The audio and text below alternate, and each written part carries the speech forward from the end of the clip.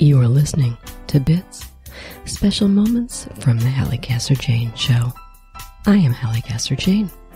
Today's bit comes from my conversation with bass guitar player and lead vocalist for Little River Band, Wayne Nelson, this week's guest on the Halli Casser-Jayne Show.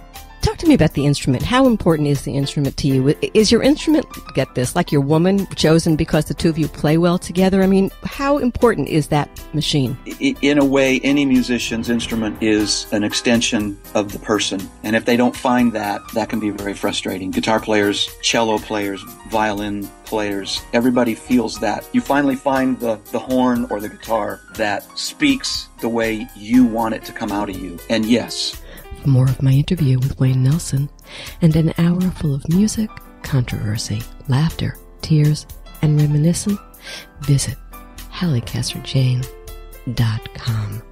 The Halli Casser-Jayne Show posts new podcasts Wednesdays at 3 p.m. Eastern.